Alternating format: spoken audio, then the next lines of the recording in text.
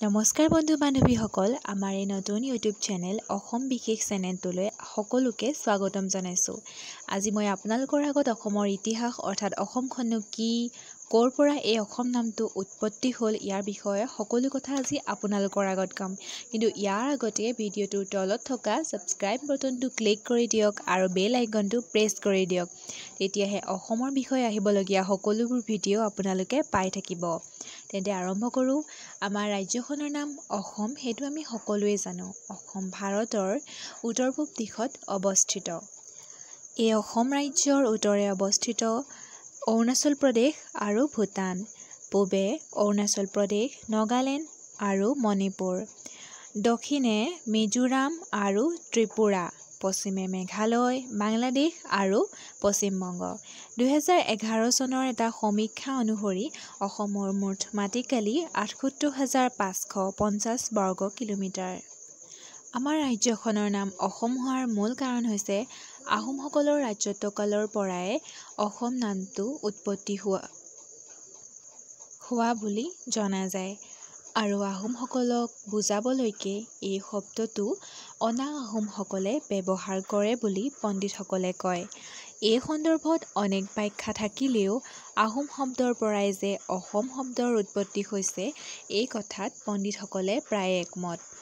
পৰৱৰ্তী কালত ইংৰাজসকলে অসমক আসাম হিচাপে ব্যৱহাৰ কৰিছিল।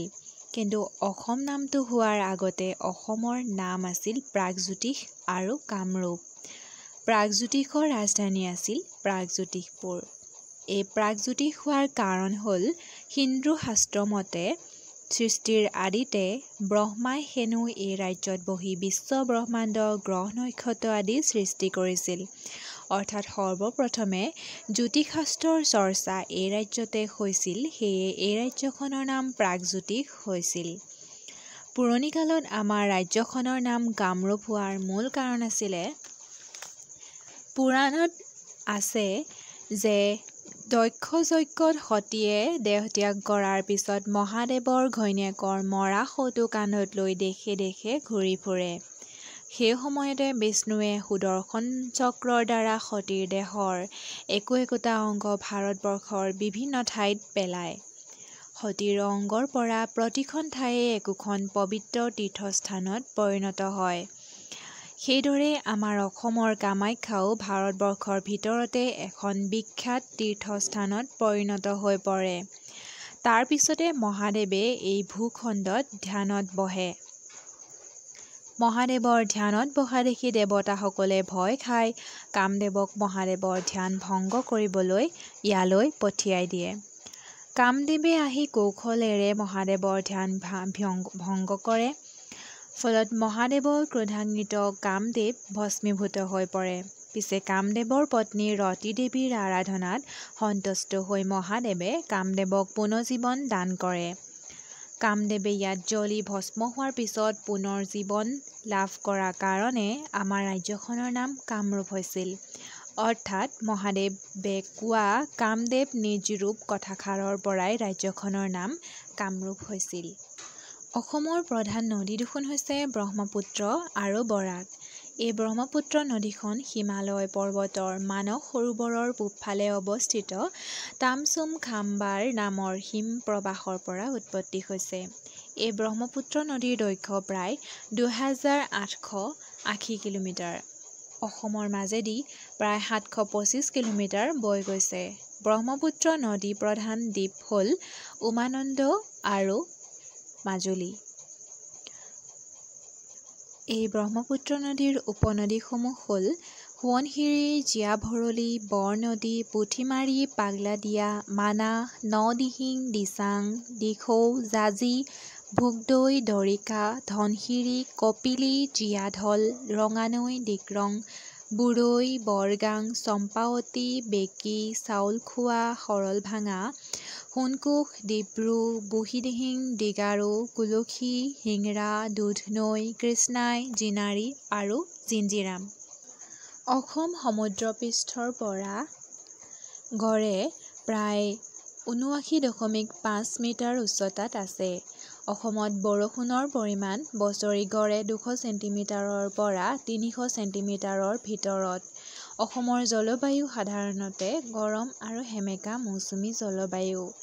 জলবায়ু অনুসৰি অসমক ৬টা ঋতুত ভাগ কৰা হৈছে: গ্ৰীষ্ম, বৰ্ষা, শৰৎ, হেমন্ত, শীত আৰু বসন্ত। অসমৰ কেইটামান প্ৰধান পাহাৰৰ নাম হ'ল: কাৰ্বি পাহাৰ, বৰাইল পাহাৰ, বুঢ়া পাহাৰ, নীলাচল পাহাৰ, শ্ৰীসূৰ্য পাহাৰ ইত্যাদি। অসমত কেইখনমান প্ৰধান বিলৰ নাম হৈছে: বগীবিল, দীপৰ বিল, চান্দডুবি, গেলাবিল, বৰডুবি, কাৱৈমাৰী, ৰঙাবিল, কুমৰীবিল, মেৰবিল, লংচাই ইত্যাদি। অসমৰ মুঠ জিলা হৈছে ৩৩খন আৰু সেইকেইখন হ'ল: নগাঁও, ধুবুৰী, শোণিতপুৰ, কাছাৰ, বৰপেটা, কামৰূপ, তিনিচুকীয়া, ডিব্ৰুগড়, কামৰূপ মেট্ৰ', কৰিমগঞ্জ, শিৱসাগৰ, যোৰহাট, গোলাঘাট, লখিমপুৰ, গোৱালপাৰা, মৰিগাঁও, কাৰ্বি আংলং, বাক্সা, দৰং, কোকৰাঝাৰ, ওদালগুৰি, নলবাৰী, বঙাইগাঁও, ধেমাজি, হাইলাকান্দি, চিৰাং, ডিমা হাছাও, বিশ্বনাথ, চৰাইদেউ, হোজাই, মাজুলী, দক্ষিণ শালমৰা, পশ্চিম কাৰ্বি আংলং ইত্যাদি। ২০১১ চনৰ মতে অসমত ৫৮টা মহকুমা আছে। অসমৰ জনসংখ্যাৰ পুৰুষ-মহিলাৰ অনুপাত ৯৫৪ গৰাকী। ২০১১ চনৰ মতে জনসংখ্যাৰ ঘনত্ব প্ৰতি বৰ্গ কিলোমিটাৰত ৩৯৭ জন। ২০১১ চনৰ মতে অসমৰ সাক্ষৰতাৰ হাৰ প্ৰায় ৩৭.১৮%। অসমৰ জাতীয় সংগীতৰ নাম আমি সকলোৱে জানো: লক্ষ্মীনাথ বেজবৰুৱাৰ দ্বাৰা ৰচিত "অ মোৰ আপোনাৰ দেশ"।